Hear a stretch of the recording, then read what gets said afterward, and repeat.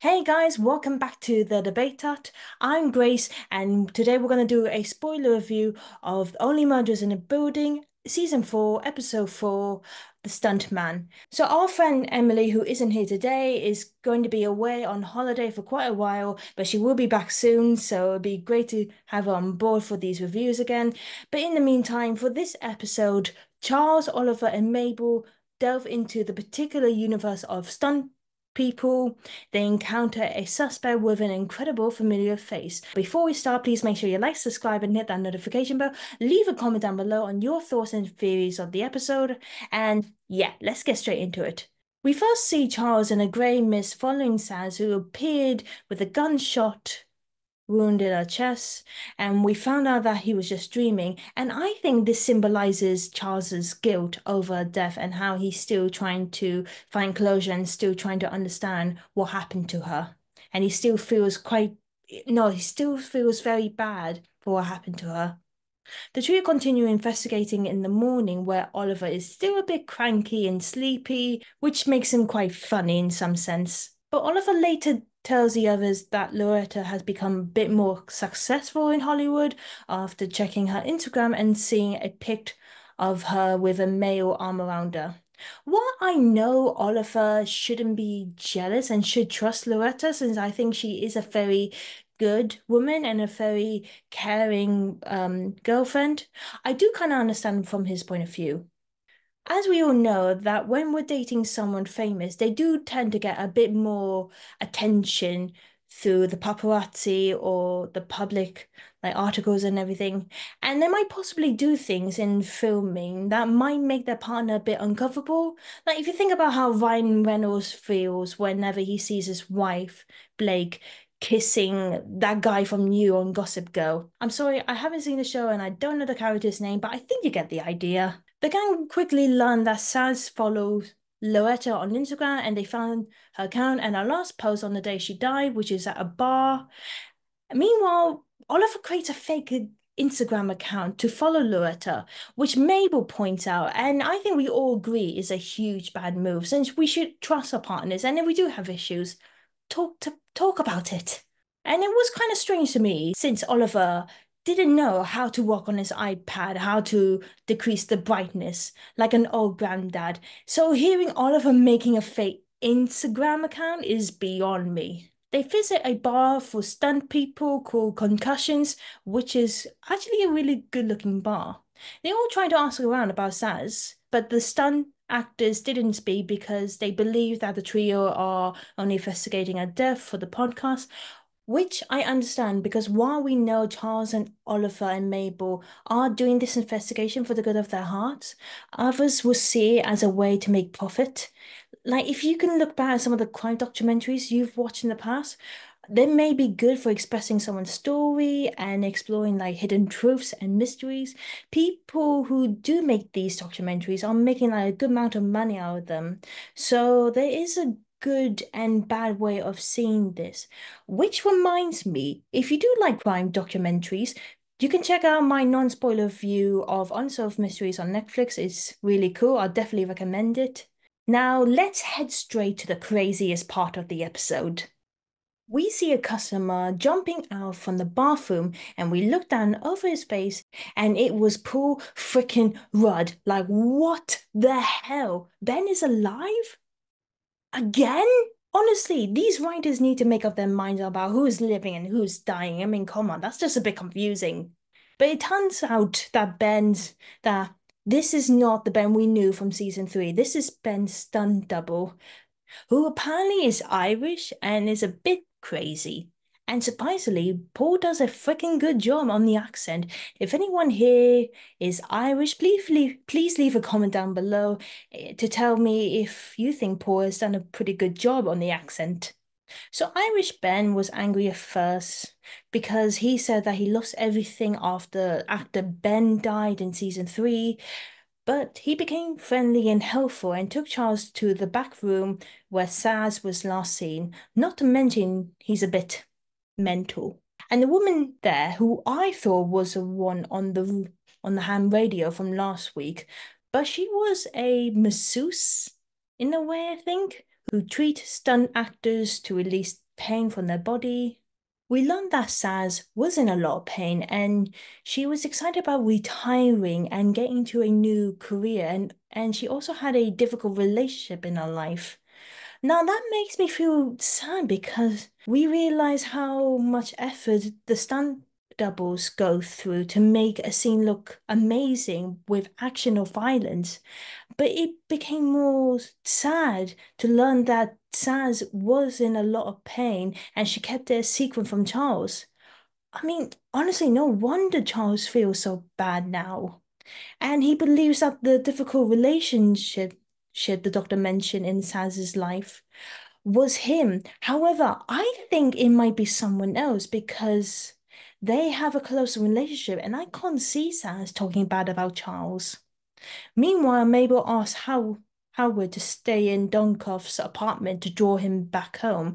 However, Howard was tempted to leave for an audition for the podcast film. While I am annoyed that Howard did do that, I do think he does get taken advantage during the show. Like last season, he helped Oliver with his play, and now he just wants to be more involved with something unique, like what the others are doing. Because who wants to be in his position? He wants to have his own podcast, and no one is there to help him. And in a sad, funny way, he's alone with a pig, which can save you money if you want to have some bacon for breakfast.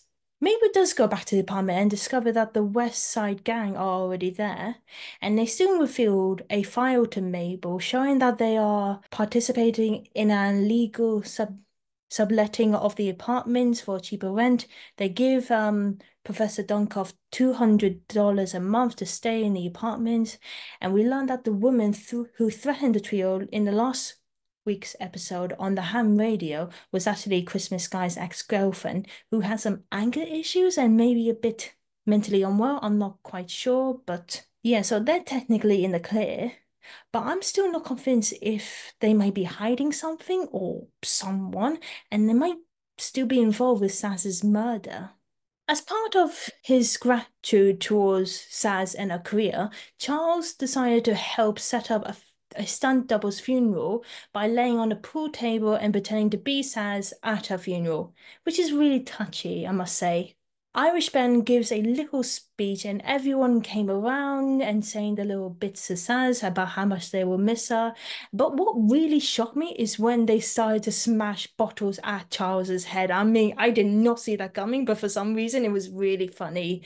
And I think they use like film props that stunt doubles use on set when they're going to do a bit of action. Then it became more crazy and when Irish Ben whack a real bottle at Charles's head, like knocking him unconscious. I'm like, oh my God, that has got to hurt. It was like right in the center. Ouch.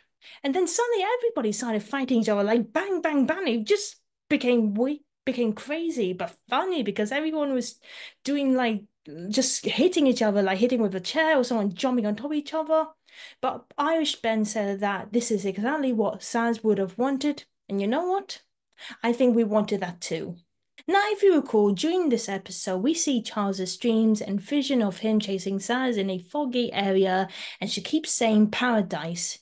Now, at first, I thought she meant that she was finally heading off to paradise, aka heaven. But in his final dream on the set of Brazos, we see Saz telling him that she dreams of building her stunt academy, and that was her paradise.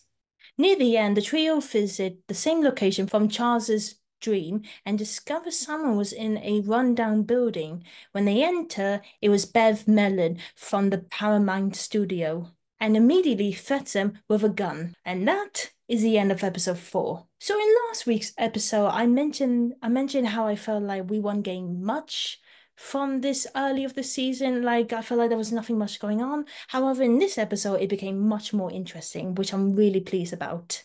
First, we got Jan out of prison, then we got the mystery of the West Side weirdos, and now we got Bev, a producer who is threatening the trio with a gun. I'm really enjoying how we, the audience, get to explore a new aspect of the acting industry.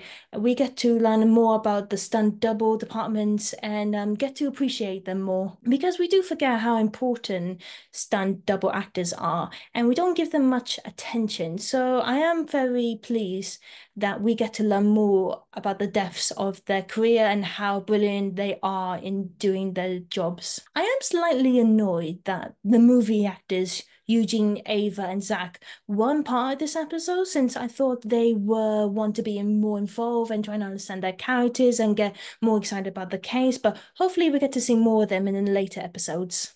For theories, I'm now thinking this is definitely someone who is working in the filming crew.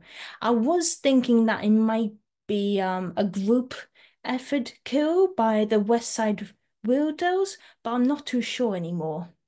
In the last season, the killer's revealed to be someone who was quite quiet in the background and had a friendly personality at first.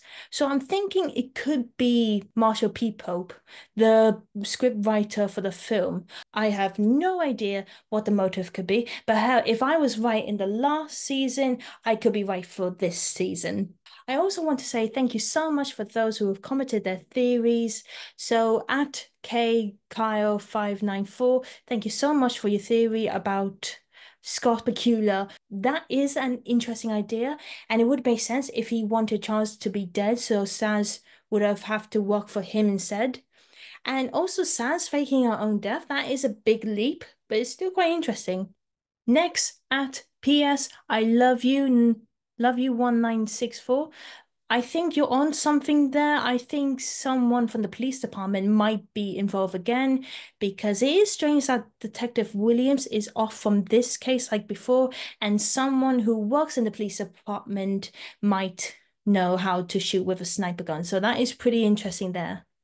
And finally, at 117 Derek, I'm with you on this one because they still haven't revealed who that person is in the photo frame yet. So it will be interesting to learn. And one last thing, I want to say hello to America. So for next week's episode, season 4, episode 5, adaptation, the trio face against a collection of individuals who deceive, manipulate, and threaten as a second nature, a Hollywood cast crew. So we might definitely dive into the roots of all the new characters we have seen so far, from the neighbors to the film crew, and maybe the actors as well. We could also see the darker side of the film industry. That is a big step for the show to take, but it would be interesting to learn. So, guys, that's my review today of Only Murders in the Building. Thank you so much for watching. Please leave more theories and thoughts down below in the comments. We would love to hear more of them. They are brilliant, they're amazing. Love to hear more. Before you leave, though, please make sure you like, subscribe, and hit that notification bell. You can check out our other reviews that we've done in the past from season 2, season 3. We also done reviews of other shows and films, Marvel, Disney, so much. Games, pranks, check them out, guys, are on our channel. You can also follow us on Instagram and Twitter. If you do, we'll follow you back. That's a promise. So yeah, thank you so much for watching and we will see you next time. Bye.